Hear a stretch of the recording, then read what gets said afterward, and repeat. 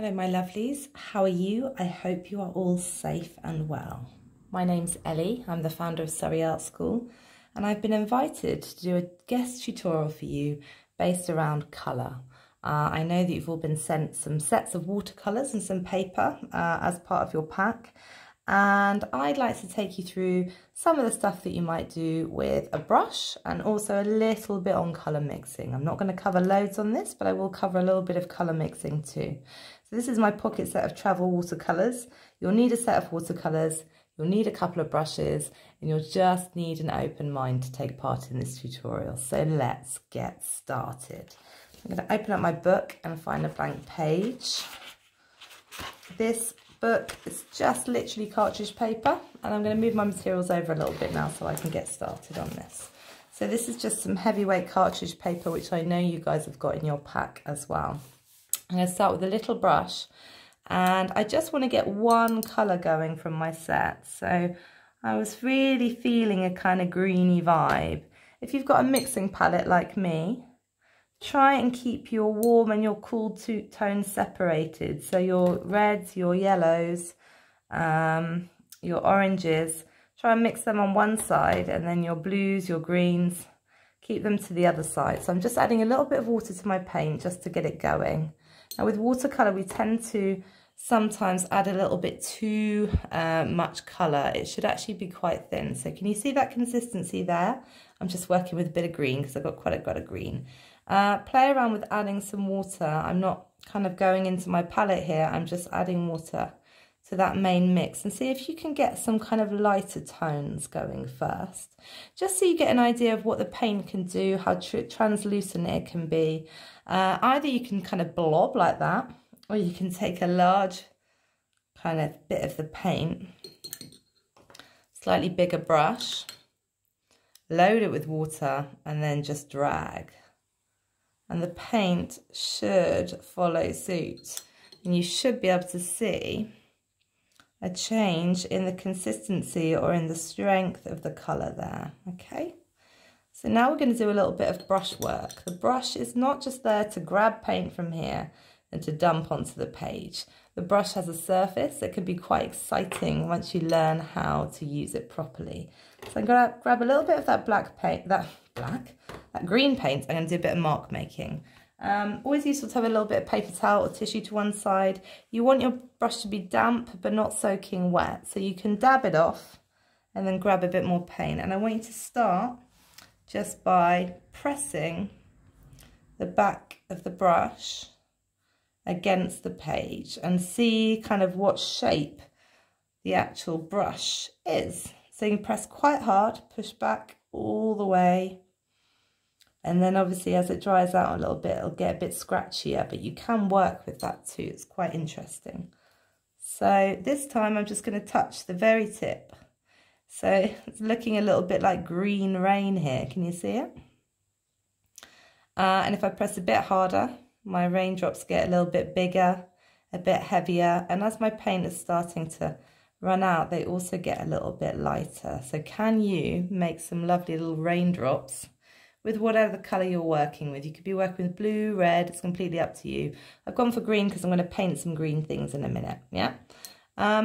Again, explore here, do some mark making. If I kind of scrub with my brush like this, what kind of shape can I make?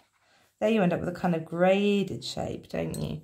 And, you know, if I push back against my brush in the other direction and I move a little bit quicker, what kind of marks can I make? So really fully explore mark making with your brush first. This will give you way more options when it comes to painting. Just getting an understanding of what the brush does and what marks you can make with it first.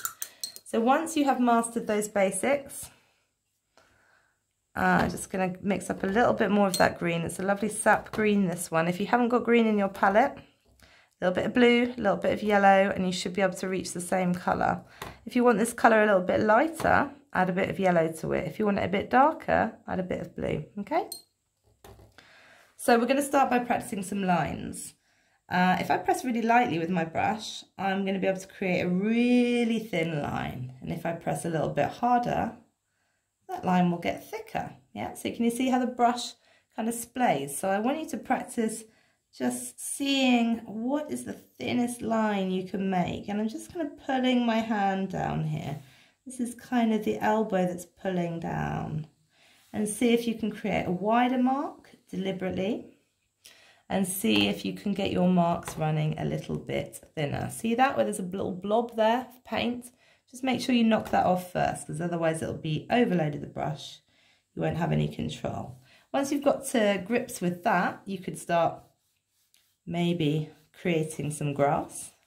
I'm working with green, so I'm thinking grass might be quite nice. And just that repetition of that same action, if you work your way from left to right, you're actually, by the time you get down to this end will have dried, and you can add another layer over the top, and then you start to get some depth. Can you see that? Where the paint has dried and a thicker paint is going on top, we start to get that sense of, you know, this grass being in the foreground and that one being in the background, yeah? So once you've mastered grass, you're ready for the next bit. So next, we are going to have a go at creating some leaf shapes, just with the same very simple synthetic brush. Doesn't really matter how big your brush is, it's just about making sure that it still holds its point, okay?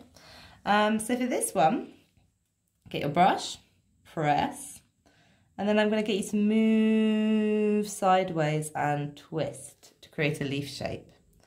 So down, and once it's fully down, push sideways, and then lift. Can you make that beautiful leaf shape? Press sideways and lift. Just keep practicing that action. It's really, really good to commit this to your memory now. Not just to your mind memory, but to your muscle memory. Press and lift. And then if you can do that on one side, can you do it on the other? So if I press and I drag sideways and lift, can I create that same leafy shape? Or if I press and pull down the middle, can I? Can I is the question. I'm not sure. That one came out a bit interesting. So press. Then you almost want to twist as you lift. Don't have to do this all in one motion, but it's quite satisfying if you can get it to coordinate, if you can get your brush to do what you want. These start to almost look like trees, don't they? So we've got some little leaves here, and then we've got almost like tree shapes here. If you've ever been somewhere like Italy, it's making me think, it's inspiring me as we go, as is often the case when I teach. Go to somewhere like Italy. Has anyone ever seen these kind of trees? If I stop there and lift, and then I just twist my brush around and I pull down, got almost like a herb shape, but I've also got like a tree shape, haven't I? See how I can create such a wide mark, even just with this tiny little brush. So there we go. So it's starting to build up a sense of some trees or maybe some leaves that are slightly different shape, yeah? And then one more little action I want you to practice here, and we're going to pull this all together in the second part. So again, just one colour of paint is perfectly acceptable. This will help you to get used to the consistency of the paint and to put it down with some control. The last one is this. We're just going to press and then lift. Then we're going to turn, press, lift, press, lift, press, lift, press, lift. And what you end up with is a little bit like a kind of bud, maybe the top of a nettle or something like that, or a little kind of budding plant maybe. And the whole point of all of this is just to make sure that you're using the full capacity of those bristles of that brush. You know, there's so many different marks that you can make with that brush. So we're going to move on and do a little bit of colour mixing in this next part. So just bear with me. I'm just going to turn my page over. We will leave that test page to dry. The nice thing about this though is you can come back to that at any time. So chapter 2. So I might actually need to change my water quickly. So I'm going to do that and then I will be back.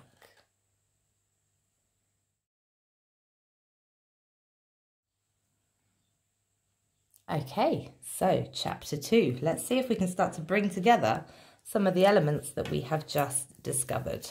On my way down to the studio, I picked up a few bits that were just growing down by the side of the road, nothing that was going to have a major impact. And I'm going to pop these alongside me just for a little bit of inspiration for this next bit. So as you can see, there's a reason why I chose green. It's because I've got an awful lot of green in the stuff that I'm working with. So you want to start by putting in your centre line. Don't forget your little bit of paper towel, so you can clean your brush. You can damp it off a little bit, get rid of the extra water before you then pop it in your paint.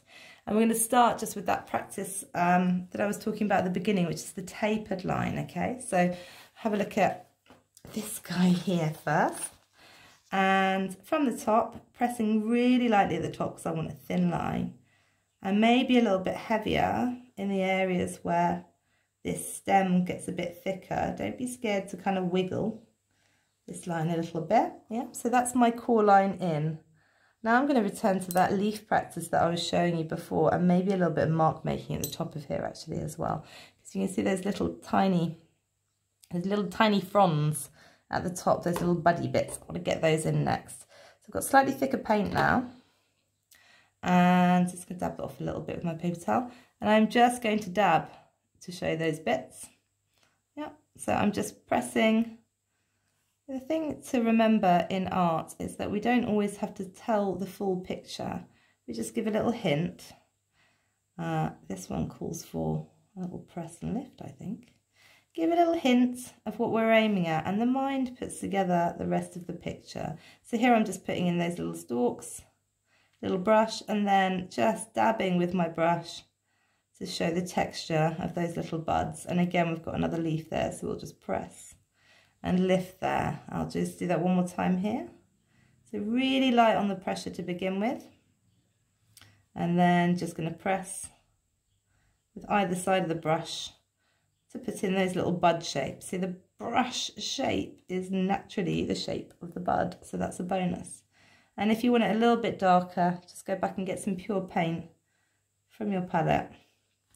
You may find that you need to get a good consistency going with your paint before you start painting, as in you need to kind of scrub at the surfaces of it a little bit just to make it a little bit thicker, especially if you want those brighter, more vibrant kind of colours. So this one is just a case of that same technique. Press, press, press, press, press, pull in. Don't let your brush get too wet, otherwise it's going to drag. And we can start to add in some of those leaves. There's a nice big leafy shape there, so I'm going to switch to a slightly larger brush for that, because again, we want the brush to do the work. So this is slightly bigger. This is my Whopper brush. What size is that? I can't remember. It's quite big anyway. And I'm going to grab a little bit of that liquid. I'll make sure it's damp first, but again, not sopping wet, not dripping wet. Grab a little bit of that green, get that going again. And then for these larger leaves, watch with this brush how easily it's done. So press, nice and wide. I'm twisting there a little bit so I can keep that edge. And if you don't quite achieve it all in one go, you can always add in that jaggedy edge afterwards. But it really doesn't matter kind of the size of your brush. It is what you do with it, folks. It really is. So these bigger brushes will just help you fill out the inside space a lot quicker. So we're not really doing in outlines here, we're doing inlines. We're working with the inside space of the shape. Okay, let's look at something slightly different. I suppose with my big brush I could show you this guy. Got nice kind of soft rounded ends to it. Again, just a weed I picked up on my way down to the studio. And then I've got one more little trick up my sleeve, which I think I really like with this greeniness. So this one, it's just all going to be about the shape of the brush. A bit too much water on my brush. So just press, press, press to show the shape of those leaves. If you've got to come back and work over the top again, that is fine. But you want to get those main structures in quite lightly and quite loosely at the beginning, okay? So nice, big main structures going in. And lovely things happen to watercolour when it starts to dry as well. You start to really see how intense your paint is. And often we'll think we've painted, you know, enough with our watercolours. We'll be like, whoa, that looks so bright. And then actually what happens is when it dries, it lightens up quite a lot. So that's why, you know, layering your paints is quite important here. So I've done all the leaf shapes first on that one, and then I'm just going to go in and with the tip of my brush, starting at the top, I'm just going to pull that stalk through. Yeah, ever so simple. Your brush is kind of, you know, lends itself so well to this kind of work. So one more I'm going to do for you now, and I just want to incorporate a slightly different colour because so far it's been all green. Now my name's Ellie Green, so I don't mind a bit of green. So I should have here a little bit of blue. And I did say, didn't I, I'm trying to keep your mixing palette clear. So I'm going to go for blue. And I'm going to go for a little bit of a scarlety red. That's quite pretty. And I'm going to mix that with my blue. It's quite dark and almost greeny. Let's try the other red. You have to be careful sometimes, especially when you're getting paints going for the first time. You just need to kind of test them first and see what they look like, which I hadn't done. See, if I get this kind of scarlety red and I add a little bit of this ultramarine colour to it, I should get a lovely purple. There we go. So it really does depend which red you choose. Yeah, that's a more of a scarlety red. This is a cobalt blue, I think, and this is more of an ultramarine, a Prussian blue. So it creates a much cleaner colour. Can you see where I'm going with this yet? I don't actually have any lavender in the studio because it's not out yet, but I'm going to show you a technique for lavender for when it comes out. So this time I've got purple on my brush, and I press, and press, and press, and press. And you're kind of overlapping as you go with this, overlapping your paint, overlapping your marks. And can you start to see the shape of the lavender appearing there? I hope you can. So that's that, and then you just, from there, go back to my green for a minute, make sure my brush isn't overloaded, and I'm just going to pull out from there. And I've got myself a beautiful lavender. I'll show you that one more time. So that was my ultramarine paint, I think. No, sorry, that was my Prussian blue paint. Nice, deep, rich blue. Oh, what a lovely colour. And then this is a kind of scarlety red, so it's quite purpley anyway, yeah. This orange red here would be no good. That's the one that made me that browny, greeny tone. So there we go, more luscious purple. Clean the brush, always when you're mixing colours. And then I'm going to pick up a bit of that purple from my palette, and I'm going to put a little friend in for this lavender. Ooh. And actually my paint's a little bit stronger there, can you see? And it's a bit bolder and brighter. So you really do need to experiment with your consistency of your paint with watercolours, yeah? So just adding in a few extra little touches there, but it is literally just brush words, side to side, using the shape of the brush to create those lovely sharp shapes that you'll sometimes see on the lavender. And then again, I'll go back to this kind of sappy green. And I'm going to put in just those core shapes. Now, lavender do sometimes have some other little leaves as well, some kind of longer leaves. I'm going to pop some of those in just because. And just keeping it nice and loose. Yep. But there'll quite often be a fair few of those, I would say. Working the way up. There we go. So I've worked mostly with kind of greens and purples here. I'm going to do you one more just as an example before I finish. And again, only because it kind of covers the same kind of brush technique. So let me just show you how to mix a decent green, just in case you haven't got one in your palette. And then I'm going to show you how to do a fern as my last offering for this little tutorial. So, you know, when I was learning about paint at school, nobody took the time to sit down and explain to me how to work with watercolours properly or how to work with a brush. And it's amazing once you have a few tricks like that up your sleeve, how much more able it makes you feel. So I've gone for this deep, this dark Prussian-y blue again. And I'm going to add a little bit of yellow into that. So this is a lemony yellow, which is it's a cool tone. The same as that blue is a cool tone. So there's your warm yellow. That's for making bright colours, oranges. And this is my cool yellow, my lemon yellow. And I'm going to mix that with that Prussian blue to make a slightly deeper green. So you've got kind of sappy green here. And green, actually, believe it or not, it's quite hard to mix a realistic colour of green. I'm just adding a little bit more into that as we go along. So it's not the easiest colour to mix. It can actually be quite challenging, right? Just wanted to show you how to get to the colour, just in case you've forgotten your colour wheel, how you get to the colour. Now, if I want that colour to be darker, I add more blue. If I want it to be lighter, I add more yellow, or you can just water it down. And then I'm going to have a crack at doing the stem of this fern. So again, make sure your brush isn't overloaded. I've just mixed my paint, so I'll just dab my brush off. And then here we go, I'm going to put that line of the fern, and I've just turned my brush and pressing a little bit harder at the base because the stalk does actually get a little bit wider there. So once I've done that, you don't have to put every single little frond of the fern on, all right? Just, you know, simplify a little bit if you need to, but I'm going to put in the kind of core shapes that I can see to begin with, because after that, it means I just need to add, or should I say that's where the fern starts. I just need to add the shapes onto my fern. So again, I've got my colour mixed. I've gone for a slightly kind of more middling green now. And just going to press and lift, press and lift, press and lift, press and lift.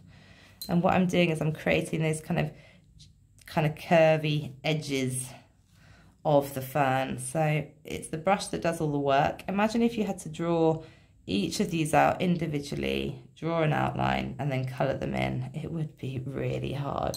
If you just use that back of the brush, and I'm not pressing with the whole brush here because these, especially the ones at the end of the fern, they're actually quite short.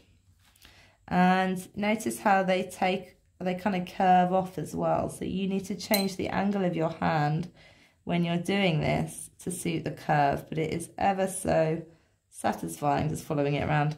It is ever so satisfying to do once you get into it. Now, sometimes these kind of repetitive, some might say laborious kind of tasks, I find the most calming. I've got my structure, got my skeleton, and then I'm just repeating that technique, but just being observant of each individual little frond that's sticking out, just because, you know,